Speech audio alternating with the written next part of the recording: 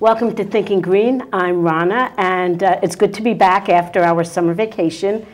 We're going to have our announcements a little bit low-tech. So before I introduce tonight's guests, I'm going to read the announcements. Next week, we'll be back to our regular pre-taped community calendar, but well, we're just getting back into the swing of things after summer, so bear with us. The first thing I wanted to tell people about is that on Saturday, October 10th, will be the third annual Hempstead Harvest Festival at the Hempstead House in New London, and it'll be from 11 to 5. There will be music, cider pressing, beer brewing, lawn games, crafts, house tours, and it sounds like a good time.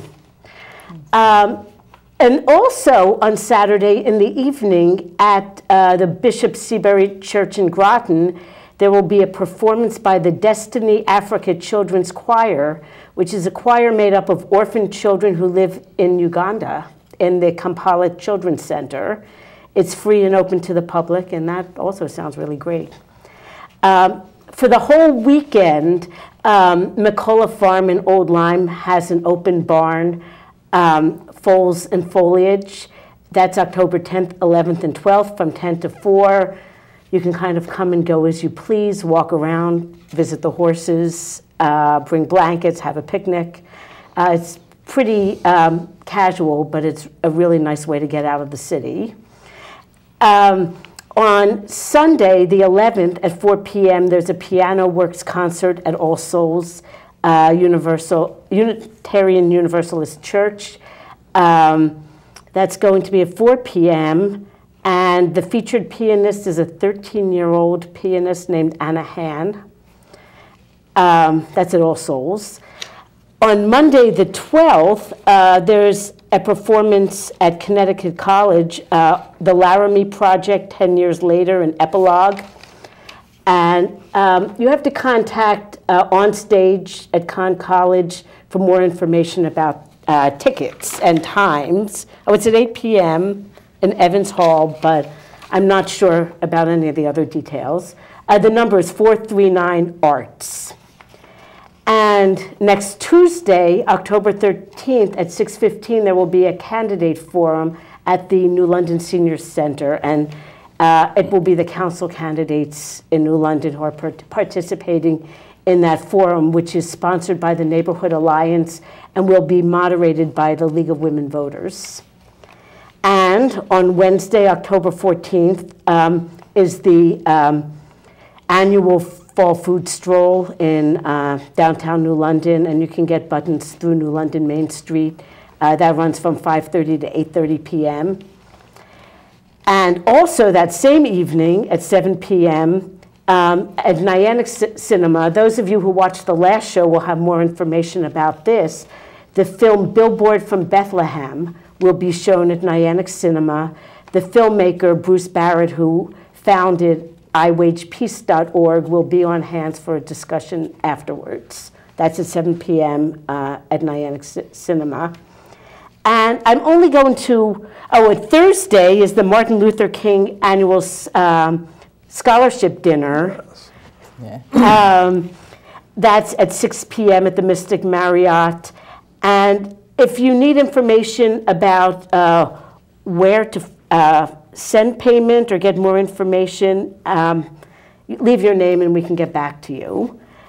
And there's only one more announcement, and this is actually for a week away, a week and a half away. On Monday, October 19th, the film Rethink Afghanistan is going to be shown at the Otis Library in Norwich from 5 7:30 to 7:45, and Jeff Bartos from Connecticut, Iraq Veterans Against the War, will be on hand for the discussion. So that sounded really good as well. So this is what we get instead of a community calendar this week, but we'll be back next week with our usual format. Okay, our guests tonight are Father Emmett Jarrett and Mrs. Eunice Waller, and they're both very familiar people around New London. And the reason they're on the show is that St. Francis House has just celebrated its 10th anniversary of being in New London. And we wanted to talk about what those 10 years have been like for St. Francis House and for New London. Father Emmett Jarrett lives and works at St. Francis House and was a founder. And Eunice Waller has been on the board for many years. So I welcome both of you to Thinking Green. Thank you. Thank you. Emmett, maybe you can start out just telling us how the idea of St. Francis House got started and maybe why New London? Why? Well, a good question. The idea got started because I was for 25 years a parish priest in the Episcopal Church and spent a lot of time trying to persuade parishioners and good, well-intentioned Christian folk to care for the poor and to work together for justice. And at a certain point, it became clear that it would be easier just to do it ourselves than try to persuade other people to do it.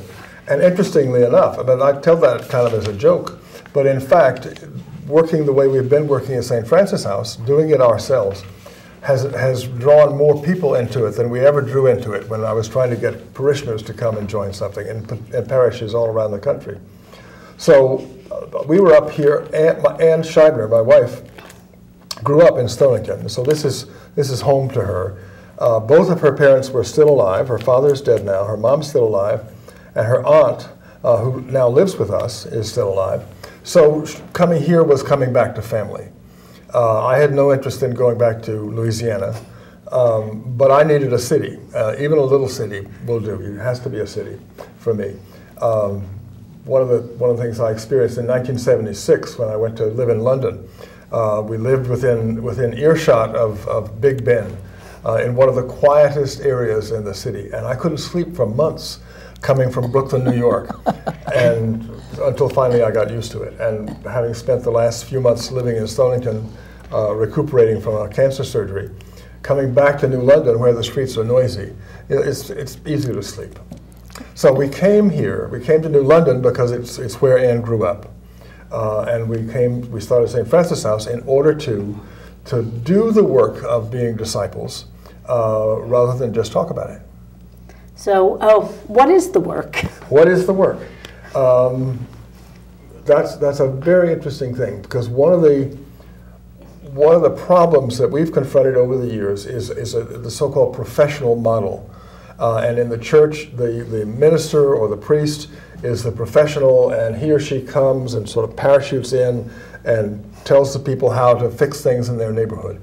The classic model, though, is that the priest lives next door to the church, which is in the heart of the community. And so the problems of the community are the same problems for the priest and his or her family as well. So we decided that we were going to come and simply live here and get to know our neighbors and see what needed doing. Among the first persons we met were homeless people, but we also had children who went to school, and so we had an educational component to that. And we also were concerned with growing our own food, so we began to plant things in the backyard and became involved with community gardens. And we got here in 1999, and in 2000, what was it, 2001? 2001. 2001. We met a whole lot of people. We met a whole lot of people. And so while we've always been committed to peace activism, that wasn't our intent to start that, but nonetheless, that became a large part of what we do. Now, that's how we met you. It is. But before you go into that peace part, I want to say how I got involved with Anne. Yes. She constantly came to the Board of Ed meetings, and she would sit quietly behind me.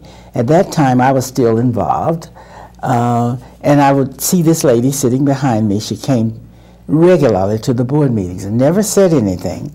So finally I approached her and said, would you be interested in serving on the Board of Ed? And she said, well, I don't know anybody and I'm new in town, and let me just tell you my perspective. And she wrote it all out, and then I got uninvolved with politics, and I ended up stopping by St. Francis House on a Friday, the Friday that I volunteered at the meal center. I stopped by. They were having prayer, and it was peaceful and quiet, and I could express myself or not express myself, and I got drawn to the peace and quiet. And I kept coming back every Friday for the peace and quiet. And so that's how I became involved, getting me interested in the board when they established the St. Francis House. But Anne was my draw, because I thought she would just be perfect for the Board of Ed. I just... And she was wise enough to stay out of electoral politics. Unlike some of the rest of us. Okay, I just wanted to get in there. How long have you been involved with the... I've been on the board about 8 years. About 8 years, because I kept coming, and the peace and quiet kept drawing me there. And I met with the group when some citizens met with them and decided to organize the board. And each year I keep saying, I don't have enough time for this board. I don't have enough time for this board, but I kept going back. I kept going back. I think the peace and the quiet marches, standing around the monument, sort of drew me to that, So I've been with them through at least 4 elections anyway, back to the board. Yes. Well, one of the things that Eunice brings is that when we first got here, the board were people that we'd known from Atlanta and Washington and Boston. But as we got to know people locally, we wanted some people on the board, and Eunice was one of the first. Paul Jacobowski, the head of the food center, Paul and his wife Wendy now live at St. Francis House and are part of the community, but he was an early member of the board. And the idea of that is to have a board so that if we don't establish a community, then somebody, when we get old and die, will sell the property and give the money to somebody who will try to do the same kind of work. Although at this point we have 11 members living in the 2 houses, so at different stages of membership. And of course, when you mention the peace and quiet, I think most viewers know where St. Francis House is, but maybe not all of them. It's on 30 Broad Street near the courthouse, near a part of town that most people would not see as a haven of peace and quiet. Well, that's why I became concerned about Anne, because the homeless people were sitting on the rails out there, and they were always around. And if they needed help, Anne was right there. If one fell and needed some help, Anne was right there. If they needed to go to the hospital, she was. And I kept saying, Anne, aren't you afraid? And she would say, no, no, no.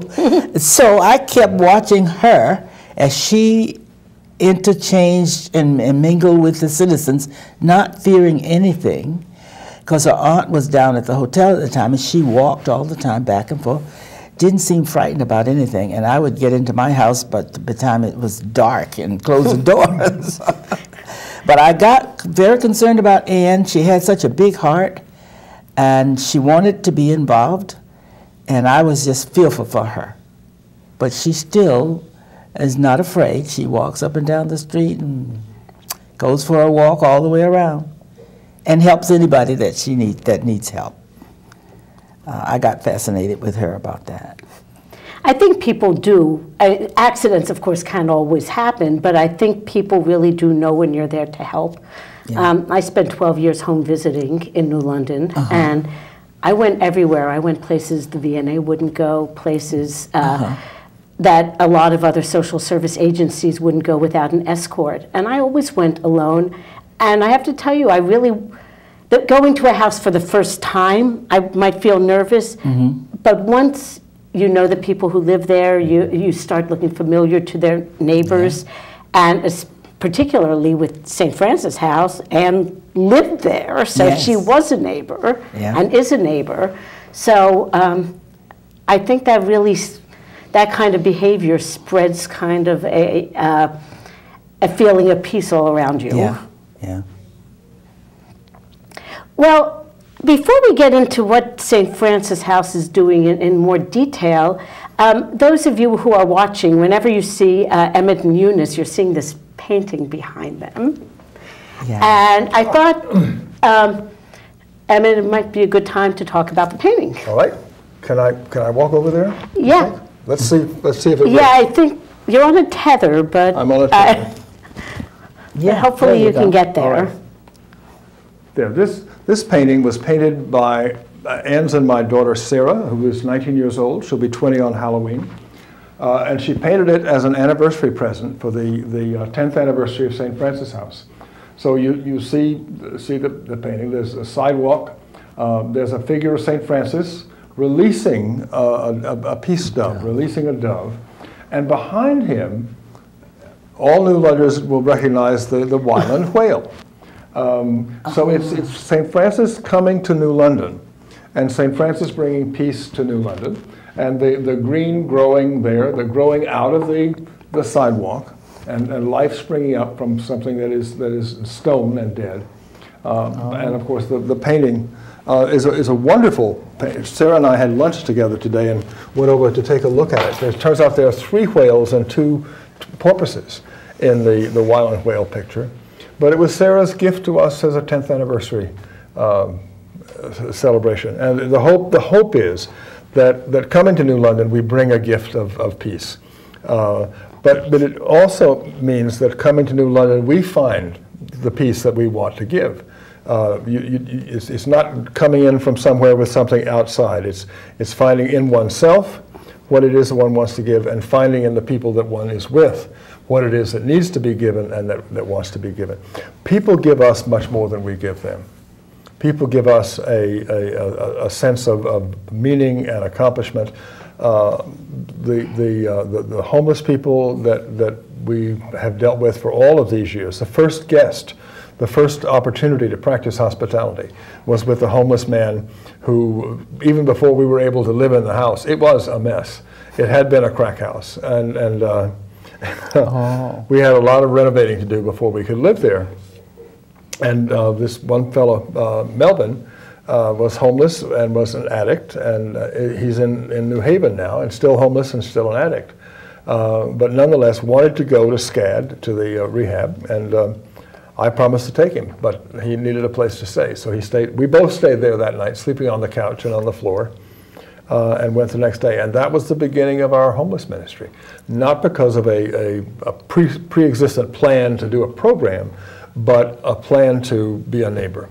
Mm-hmm. So just being in that place at that time, being in that place, the answer, one of the answers came to you. The great thing about, if you live where you work, there's stuff that you can do that you can't do if you don't. So if somebody comes to the house and wants a cup of coffee, I don't have to go back home from my office to get him a cup of coffee. It's there. There's always coffee on. Hospitality is one of the 3 things we say we practice. We practice prayer, which is very ecumenical in its and interfaith in its expansion, in its meaning, although we are an intentional Christian community. We practice hospitality, and like with Friday nights and with guests and whatnot. But also work for justice, and because we don't have any peace unless we have justice. And that to try to be that and to talk about that in New London with people like you, with people who are involved in local politics, people who are involved in national issues, to try to say that if we do justice to one another, then we will have peace. If we are caring for the people that we meet, then they won't be dangerous to us. Yes, and that's something that Anne has learned by experience. It's something that I've learned by experience. It's still hard. Yeah, especially if you don't really know someone, because sometimes if you were the victim, you wouldn't really be the intended victim. Right. There's a lot of diffuse anger out there that gets acted out in a misdirected way. True. So, many of us could find ourselves in its path, but I think that, you can put the odds in your favor by being there to help. Do you want to talk a little bit about you mentioned prayer is one of your one of the things that your life is based on. Do you want to talk a little bit more about that? Well, as you know, I'm an Episcopal priest and a Franciscan. Most people don't know that Episcopalians have religious orders, let alone that we have Franciscans. But I am. I'm a Franciscan. Paul Jacob Oscar. I would know it if I didn't know you. But there you are. And so that's prayer for us is simply being in the presence of the center of the universe, which we believe to be a person, and which we believe to be committed to justice. If you read the Hebrew Scriptures, you get Amos saying, "Let justice roll down like waters and righteousness like an ever-flowing spring." It's not about piety. It's not about going off and doing church services. It's about doing justice. It's about caring for the poor. There are three categories in the Hebrew Scriptures of people that God has a particular care for. Then there are widows, orphans, and foreigners. And in a patriarchal society, the widow has lost her husband. The orphan has lost his father or her father, and the foreigner has no country, no fatherland, no native land. And so God takes particular care for them and wants us, his children, as people, to do the same kind of thing. And so prayer is a way of putting ourselves at the disposal of that intention at the heart of the universe for the good of all. And I think about our society today, and I think it is still true, the widows, orphans, and foreigners have a lot of problems imposed on them beyond what their natural circumstances would be. Patriarchy is not dead. No, it's alive and well. Now you have prayer on a regular basis then, yes. right? We have at 8 o'clock every morning, Monday through Friday. We have a prayer service with some scripture readings and some meditations. Russ Gunlack comes, a retired Baptist minister, a good friend of ours, comes and prays with us. Deacon Ellen Adams sometimes comes and prays with us. Eunice is there sometimes. Anybody's welcome to come and do that. It's very simple, not too complicated. But we also, and some evenings from 8:30 to 9, we'll just have quiet time, which we call time for adoration, time to let our hearts go out to God and be quiet. And that's the part I like best. The quiet's the best. I like the peace and quiet. And that's what brought you in and Yes. is keeping you in. Yeah, the peace and quiet. The peace and quiet. But in fact, Eunice knows a lot about the history of New London, so that she has helped us to understand the context in which we're living and trying to work incredibly well. She also grew up in the South, as did I, and so we have that in common. Well, I came almost 50 years ago, and New England was new to me. It wasn't at all like I had read of it in books.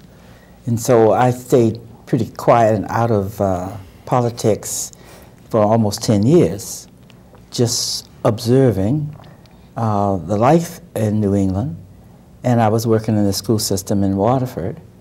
So I studied the history and I watched it, and I've seen a lot of it come and go. When we came, they were just deciding to tear down New London, tear down the old houses and put up the new ones. And we had just come from Columbia, South Carolina, where Columbia had done it just the opposite, because Columbia needed the capital space. But they built the houses outside of the city, bought the land, built the houses, and moved the people in it, built the school, and then moved the people in it before they tore the houses down. And New London did it just the opposite. New London was tearing the houses down, moving these people into other houses, moving them around when there was nowhere for them to go. And we kept trying to say, this is not the way to do it. And we would be told, you are new to our city, you can't tell us how to run our city, and we would go back in a shell again. So, you know, I just watched that. And I still regret that we tore down all of those beautiful homes that we could have remodeled. I regret that today, even though they have nice homes to live in. And I watched the city's politics. 10 years I watched that politics before I got involved, because I wanted to know where the power structure was. I found out where it was.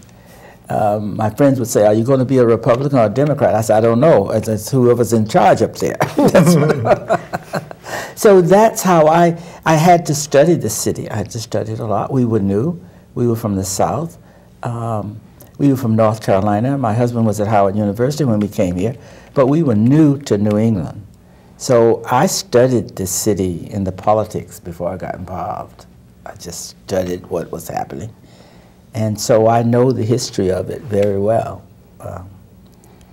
I won't mention what's happening today because I'm very unhappy about that, but I think that's all just a misunderstanding. I think it's a misunderstanding. That's what I think. I will be glad when November the 4th is over. Yeah, I will be glad. I'm sorry I brought that up. That's all right. Yeah, we'll go back to a place of peace and tranquility. Yes, yes, yes. Now, you started to talk about how you became involved in working with the homeless. And maybe you can talk a little bit about how that started, how that's grown, how the focus might have shifted a little over the years. Oh boy, has it ever. The first thing was getting to know some of the people who were hanging out on the dentist's fence wall across the street from us, and just getting to know them and talking to them and finding out what their lives were like. And so then we found out that that there was a winter emergency shelter that was run by the city, by the Department of Social Services, Pat Serluka and Marie Gravel.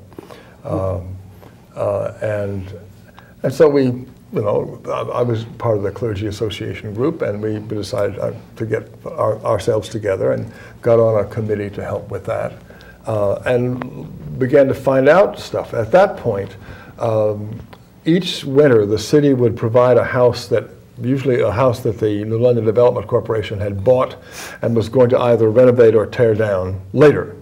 And so they would use it for the winter shelter. And put cots in and hire somebody to run it.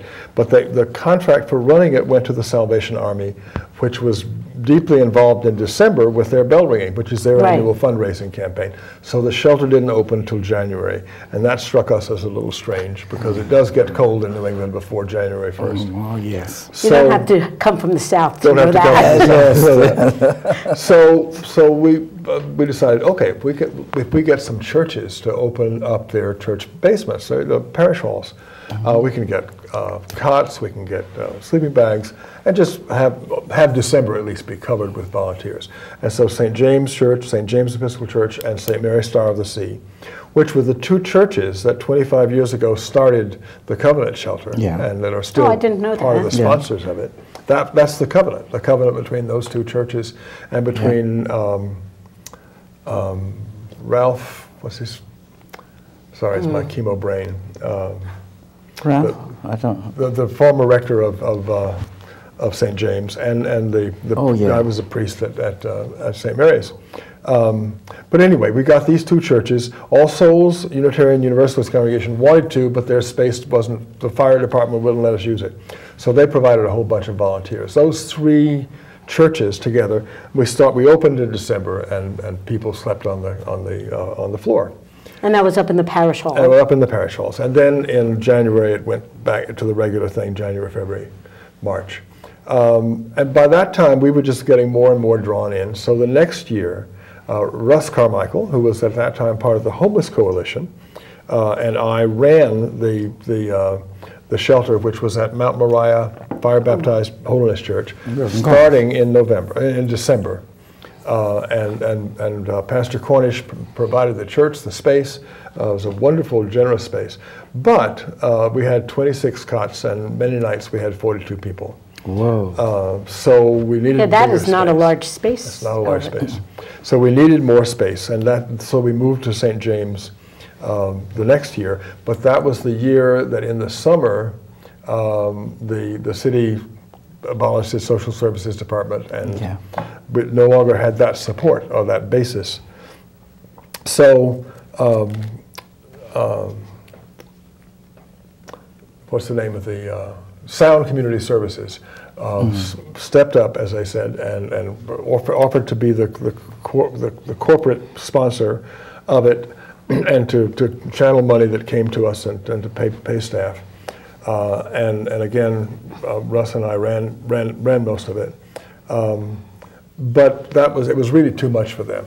That's their work is mentally ill homeless people, and they do a good job working with the mental health part. But running a homeless shelter is a different kettle of fish, and you have to be not afraid, and you have to be somebody who likes the people that you're going to deal with. The principle that we operated on, and this was the part that was really, really important, is that the people who are there are our guests and our neighbors. They are not our clients. They don't exist to give us jobs. And they are not consumers of the services that we provide.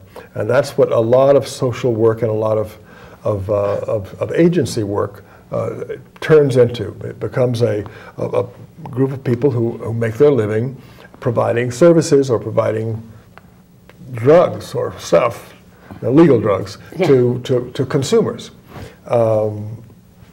And we just take a whole different attitude. These are not consumers, they are not clients, they are our neighbors and our friends, and we know them by name and they know us. The city, how to say this in a generous way, the city tried to shut us down a number of times and basically didn't like us in the downtown business district. We felt, and we still feel, that when people are in the shelter and a place of rest, they won't be on the street doing things they ought not to do at night in the downtown business district. But there it is. We disagree about that. So we incorporated ourselves. Rob Simmons, who was our congressman at the time, we used to picket his office all the time about the war, but he was very committed to work with homeless people, and he did a wonderful job, and he helped us get our 501c3 from the IRS in 2 weeks, just like that. Oh my goodness, I've never heard of anything so fast, as a matter of fact. At that point... Most people don't believe you can do it that fast. But no. But there it is. And what you have to do is to say, could you not operate if you didn't have these grants that you have to have tax deduction to get? And we could say that, and he called up and told them that, and they moved. So it was great. So he's still devoted to the homeless and cares about that because he's experienced some stuff like that himself. So we set up the Homeless Hospitality Center. And the next stage was to say, it's not just a matter of providing, by this time we were keeping the shelter open all year long because people need a place to sleep all year long, not just in the dead of winter. But we also opened the daytime drop-in center to not just provide a place to sleep, a place of safety. Important as that is, it's the foundation for us. But then brought people there. How do we help them get the benefits that they're entitled to? Many people are entitled to Social Security benefits. Many people, some of them are older. Many people are entitled to disability benefits. Some people are mentally ill. They're entitled. Now you have quite a few vets as well, and right? We have quite a few vets. And so one of the latest things is we have a house that the VA is helping to buy that will provide housing for homeless veterans. Not shelter, but housing, actual apartments for veterans who have become homeless. When you were talking about St. James, I happened to work at St. James at the time all of this stuff was happening. My Head Start classroom was in the basement at that time when the shelter was up on the top floor. And I remember being so shocked that we had just refused the opportunity to move to TVCCA's Bayonet Street facility because a lot of our students lived in the housing on Federal and Huntington Street, and they walked. Yeah. And we didn't know if they'd be able to get to school over, the other end of the north end of town. And someone I know who is a wonderful person, I've seen her at the homeless benefit dances, and she's worked in New London with kids of all sorts, and she made some comment when the shelter was open, are you sorry now that you didn't decide to move to Bayonet Street? And the three of us who worked at St. James said, no, we're fine. And I have to say that, we use the facility in the daytime, not at the nighttime, but it never impacted our classroom that there was a shelter on the top floor. So people who think that the impact, just from people using that space is going to radiate out, that was not my experience. And most people who come and volunteer at the shelter really have that same experience. They get to know human people as human beings. And they're not so threatening then, and they're not so scary. People can be scary, but people who are not homeless can be scary too. I'm more scared of people who no names. throw bombs than I am of people who are homeless. But we've now moved downstairs and traded places with you. Actually, yes, because Head Start, though I'm not there right now, they moved upstairs. They moved upstairs. And to give them credit, the Navy gave us the cots and installed the cots so that people are not sleeping on the floor cots, but on bunk beds, which is great. Well, what else? I had something else in mind. Oh, yeah. You mentioned the day center, the drop-in center. Yes. What kind of services do you provide there? Okay, the services there. For one thing, it's a place to get in out of the cold or the rain or the weather and have a cup of coffee during the day. We're open from I think 8 to 4 or 9 to 5, whatever. There's breakfast at First Congregational Church 5 days a week. So a lot of people in the community are involved in caring for and providing for the neediest of our brothers and sisters. But we help people, their computers, people can go online. We help people develop resumes and apply for jobs. It gives people a phone number. I mean, if you want to look for another job, you gotta have you have to be able to be contact you. So we have a phone that people can give out as their number, and they can make phone calls. The visiting nurse is there 2 or 3 times a week and does ordinary kinds of care, foot care for people who spend whose mode of transportation is walking. And it just does basic stuff. We get, the VNA gets a grant and pays for that themselves. Mary Lenzini, the head of the VNA, is on our board, as are lots of good people. John Russell runs the Homeless Treasures thrift shop, where if you have things that you want to get rid of that are usable, we'll pick them up and bring them over to the shop, and then homeless people help to run the shop and make a little money, have a job, and sell things, and we will deliver the furniture to you, to your home. And John and Kathy actually were on one of our last shows before we went off for summer vacation. And John, of course, has raised huge money for both Covenant Shelter and the Homeless Hospitality Center for the last 3 or 4 years. Just wonderful work. Other people did it this year, but John got that started. But also get people Social Security benefits that they're entitled to. The people at Social Security, right now, there's a man in the hospital who cannot walk. And the Social Security people, because of the work that our HAC staff has done, building relationships with them, is going to go to the hospital and get the information necessary for him to fill out his forms and apply for the benefits to which he's entitled. And that's the thing. The bureaucracy makes it hard for people to get things that they're entitled to. So we try to be neighbors and to be friends. And HHC follows that same model of hospitality is the operative word in the Homeless Hospitality Center's name, just as it is for St. Francis House.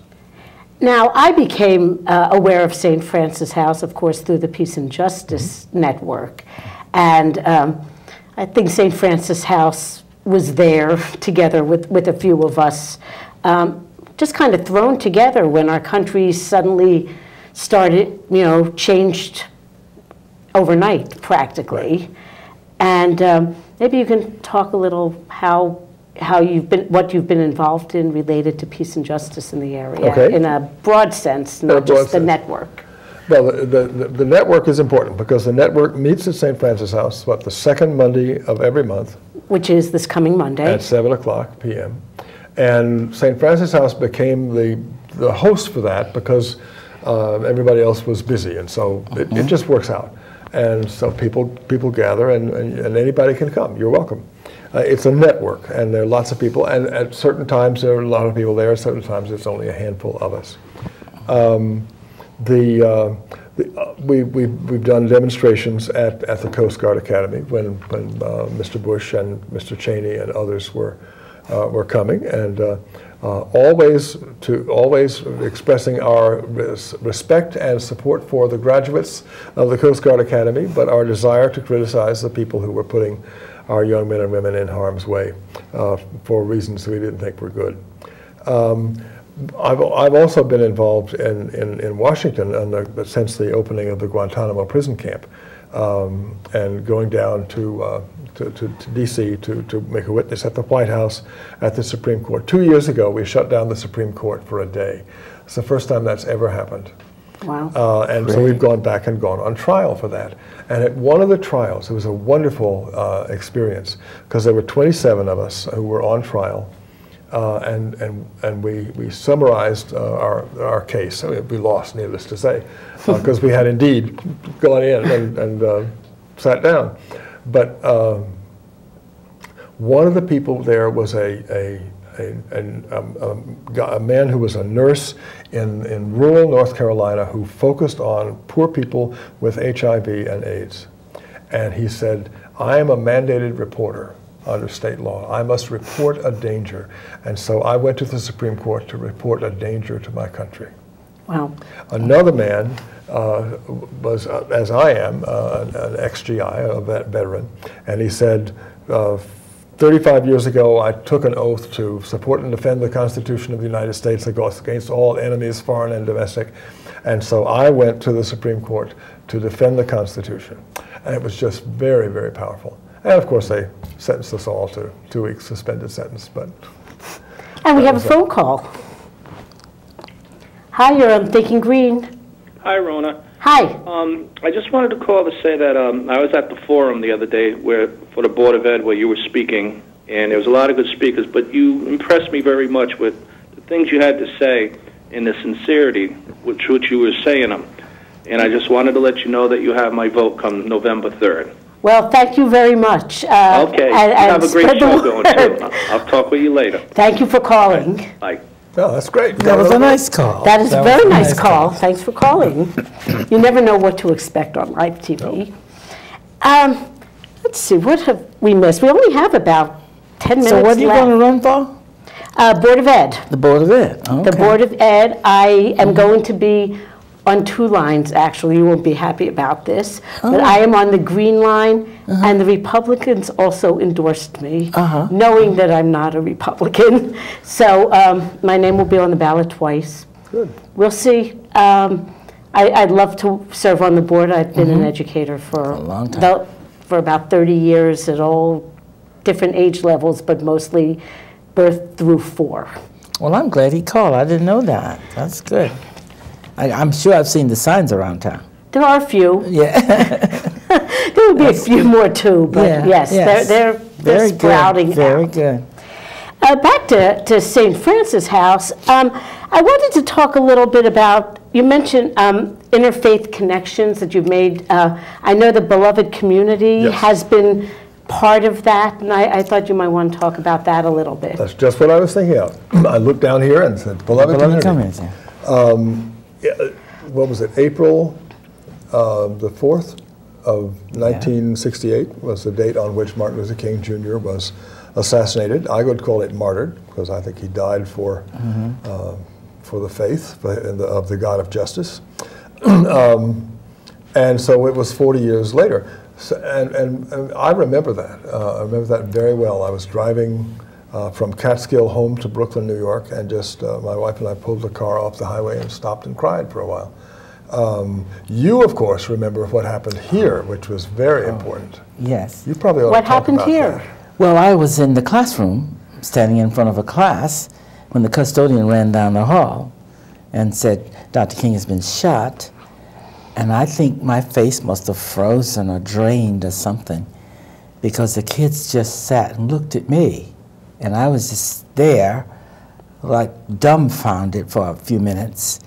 And the kids, when they see me now, that class, when they see me, they say, Ms. Waller, we never saw a face that acted like your face They never saw a face drain of blood. I think my face must have just drained of blood, and I was standing there in front of them, and they didn't know what was happening.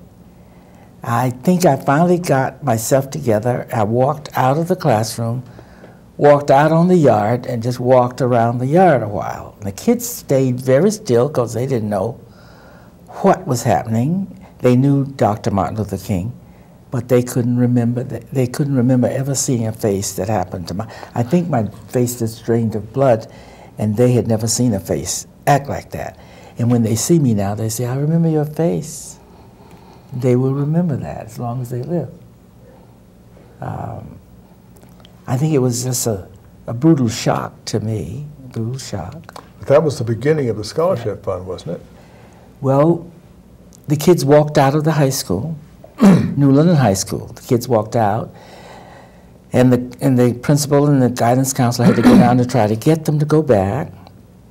My husband went down and talked to them, and we set up a scholarship for the youngster who would be voted most like Dr. King.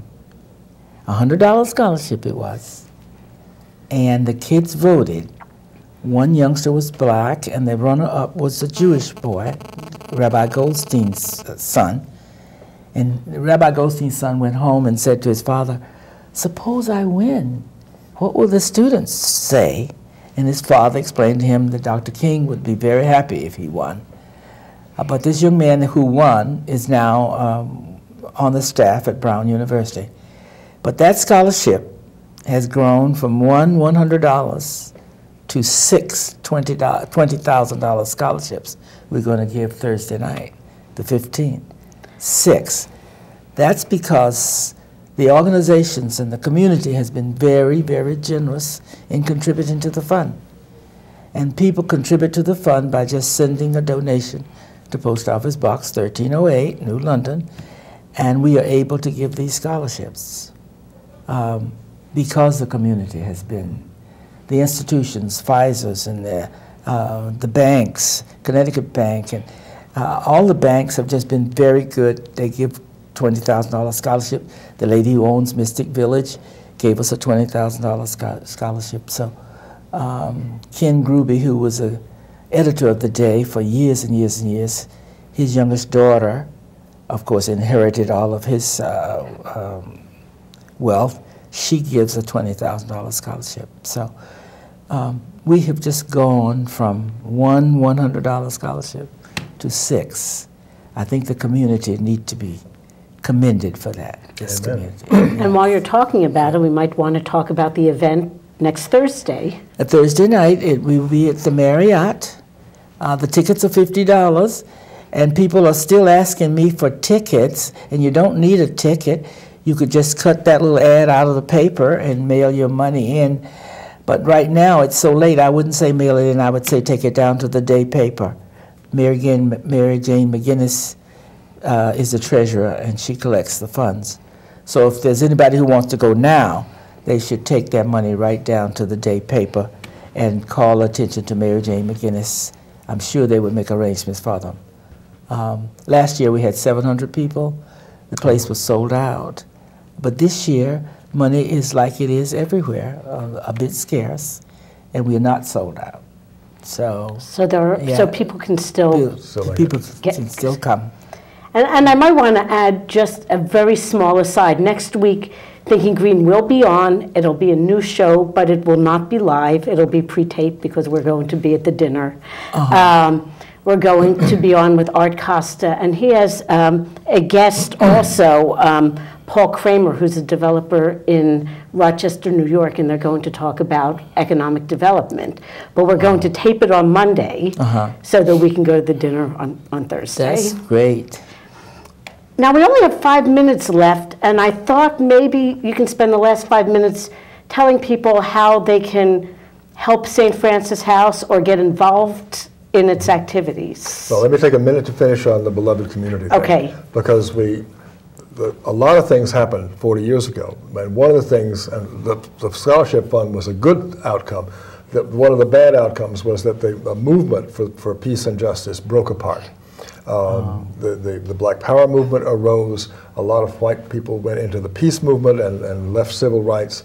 Then gradually, different individual groups, gay rights, women's rights, all kinds of things, all good causes, but they've separated. And so we thought for the 40th anniversary we would ask, is it possible that we can be coming together again? And if we are, do we have in our country and in our city a vision of beloved community that Dr. King would recognize?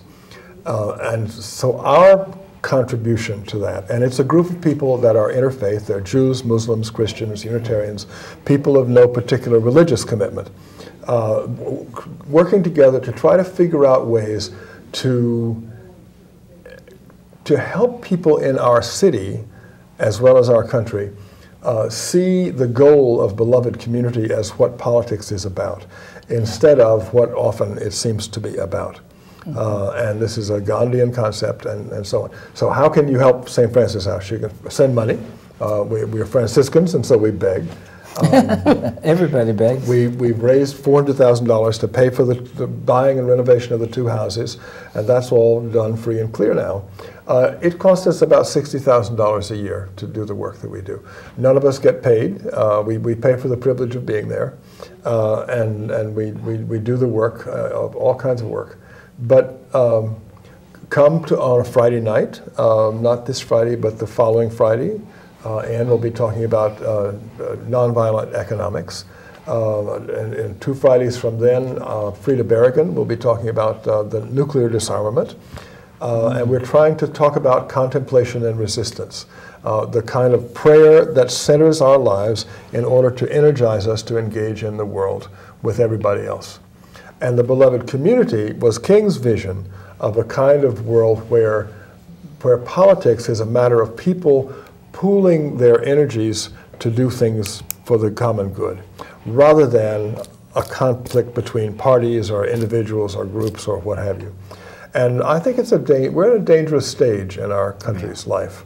The kinds of reactions to Mr. Obama that have been happening across the summer are very, very dangerous. So I won't say anything about local politics, but we need to find ways to work together and to have a vision of what a community is like where people can actually work together for the common good. And again, St. Francis House is at 30 Broad Street, so that's where the events are. What would you like to say before we? Well, I'm just hoping that we can come together and think about togetherness rather than separate little wars among citizens. St. Francis House is all about peace and prayer and helping the neighbor. I don't want to see New London fall apart. I've learned to love the little city and love the people that are in it, and I want us to come together. I don't care what we want to call it, whatever you want to call it. If you don't want to call it anything, but come together to think about each other as neighbors and feel safe to walk around the city. Feel safe to walk anywhere in the city. And St. Francis House is a haven. And he grows a fig tree. I can't believe that. Do you get figs? He gets figs. He gets figs. But I want peace, and I want challenge, I want competition, but I want peace with it. And I'm just praying for peace. Well, we're out of time. Thank you both for coming on. And another 10 years for St. Francis House. Well, you can come back on the show before that, but I hope in 10 years also. I hope so. So for everyone else, I hope we see you at the candidate forums. I hope to see you at all of these other events that are going on around the city. And we'll see you next week, sort of, on tape, and be back live in 2 weeks.